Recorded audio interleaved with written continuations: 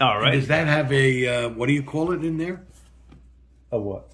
An edit program? No, I'll download it to the computer, then edit.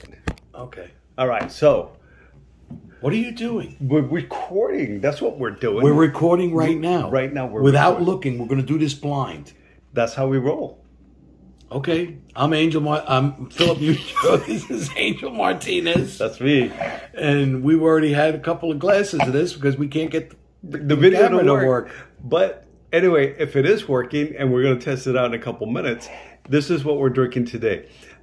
It is a Chateau Gazin from the Pomerol region of Bordeaux, France. And we're in France. All right. And what is it that the honeymooners always say about this? Oh, in the words of Pierre-François Delabriowski, les plumes chantent les fantaisie. Whatever that is. Now let's try it again. Is it recording? I think it's this recording. This is take 277. We're having video issues here. Very much so. But we're the wine guys. Yeah. Okay. All right. Let's see if that worked. All righty. All right. Let's give it a whirl.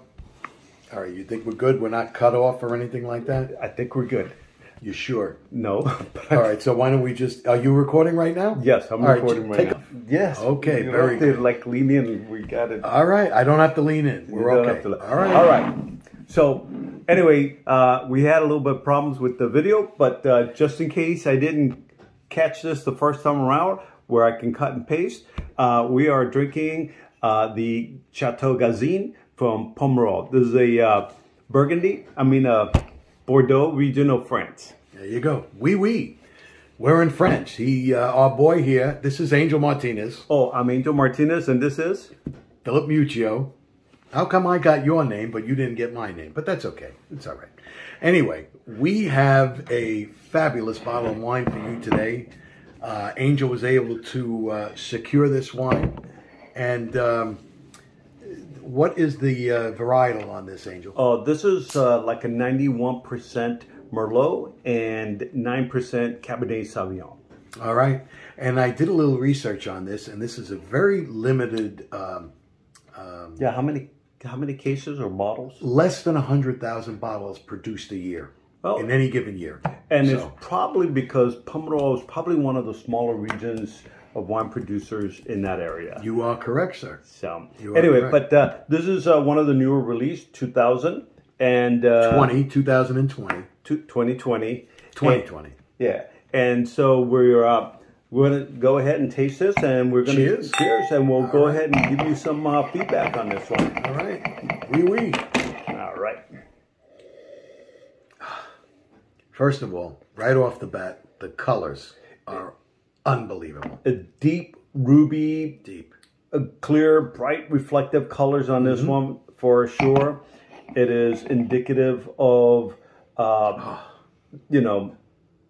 wine from that region. It is just beautiful color on this one. And it actually was a blessing that we had a little bit of problem with the video, because this Give it a chance to air out. This has been open now for about 45 minutes, and I got to tell you, this has really...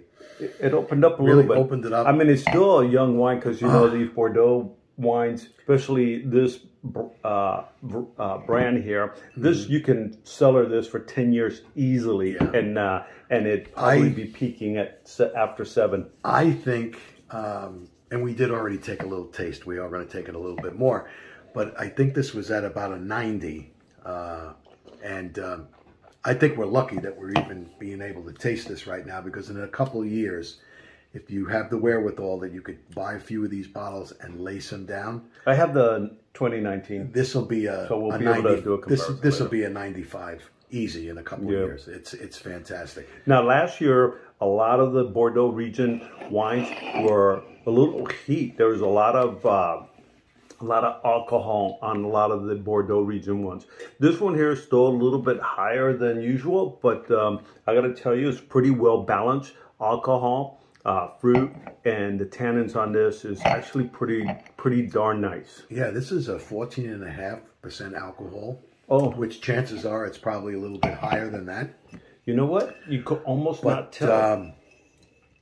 the reason why is because it's so well balanced. Yeah. You know, so I mean, it's a fresh ripe fruit, a fresh acidity to it.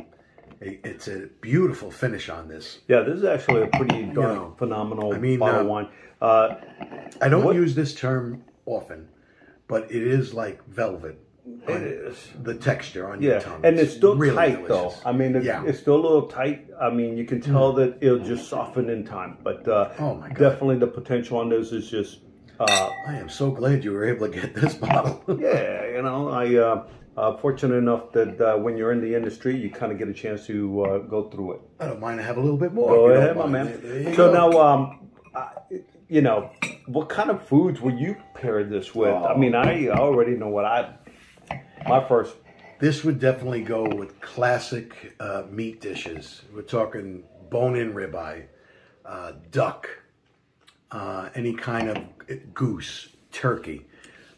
For people who want to go with a seafood fare, tuna, nice meaty tuna, swordfish. Really? Yeah. I would have never thought that. Yes, it will. I would just like a piece of beef. It'll go well with this. Yeah. Lamb. This would go great. Lamb, I would go with. Lamb ossobuco or pork ossobuco. Yeah. All right. Something that's going to cut through the fat from the on the beef and those items like that. Now, for you vegetarians, you could go with mushrooms. You could go with risotto, a nice mushroom risotto. Oh, mushroom risotto. Correct. That's right. It is. What did you say? Mushroom or risotto or a mushroom risotto? Or a mushroom risotto. Or a nice pasta dish. This would certainly go well with one of my favorite pasta dishes, a pappardelle with wild boar. Game. Yeah, Oh, God, game, absolutely. Yeah. This would be good with the game meal. And if you're going to do cheese with this, all right, certainly brie, certainly Cabernet, but I would also do some of the blue cheeses. Roquefort. You can also do a good, ripe English Stilton. Yeah. A little bit of smell on it, but I'm telling you, on the cracker and that, this would go fantastic with it. Yep. I agree. Totally. Anyway, I think that's all we have right now, right? I don't know. The opening was a lot longer than what we're doing right now, but, you know. I think we take a little bit of time just to let everybody know that we are part of the American Wine Society. Yeah, let's cover that up. Yeah. The Meadowlands chapter. Yeah, we're such novice. I always forget about these things. We're learning me on track. But in future episodes that we're going to be putting out, all right? Yeah, let's have some of our members. We're going to have some of our members join us. So we got the regional vice president of the AWS is going to join us. Yep.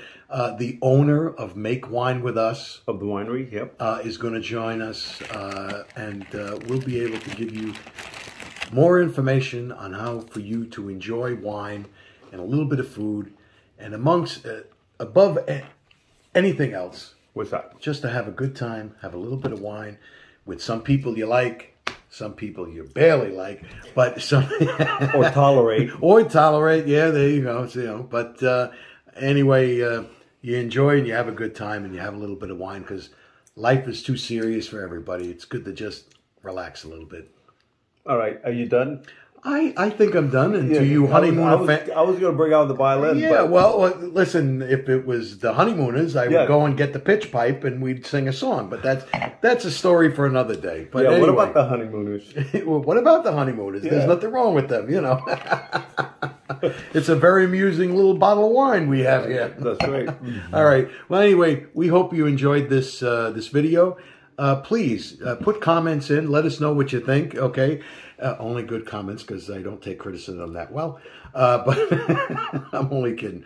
But anyway, if you get a chance to buy this wine, do so. We recommend it wholeheartedly. Yep. And but if you do buy it, make sure that you store it for at least a couple years, and you will see that this is going to be a very nice. Well, if you can, do Phil's two rule thumb. What's that? Buy two, drink one now. With a friend, put one away.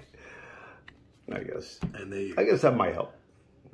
Well, depends if you're friends with them. So, all right, my man. All right, well, I guess I am out of here, so I'll see you later, Gators. All right, and take care. Salute and cheers. God bless. Oh, here we go. There you go. I almost broke the glass. I know, and it's not your glass; it's mine. All right.